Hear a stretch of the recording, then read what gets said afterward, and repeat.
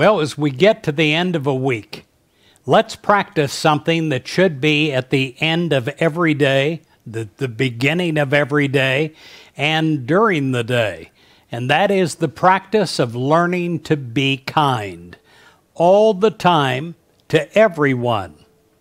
In Proverbs 11, verse 17, it says, "Kind people do themselves a favor, but cruel people bring trouble on themselves." Have you ever been cruel? Maybe you didn't mean to be, but you were, and then you saw with your human eyes what it caused. It's a domino effect.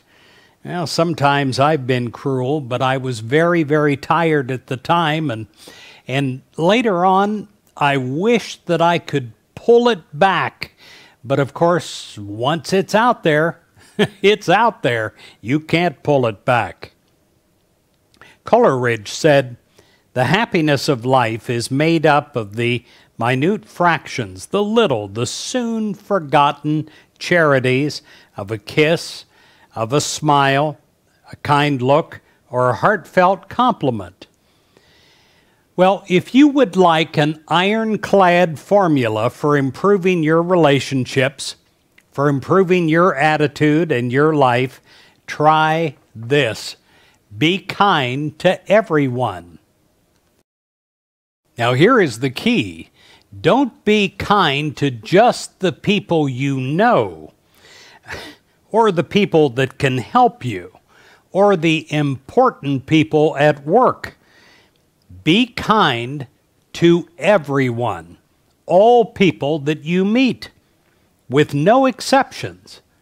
It is a practice that I strongly encourage you to adopt. Strive to be kind even to those people that are not kind to you. Sometimes that's the toughest job of all, but sometimes that can be also the most rewarding. Not surprisingly, kindness has its own reward. When you weave the thread of kindness into the very fabric of your life, you'll be giving a priceless gift to others and also to yourself in the moment, but not necessarily in that order.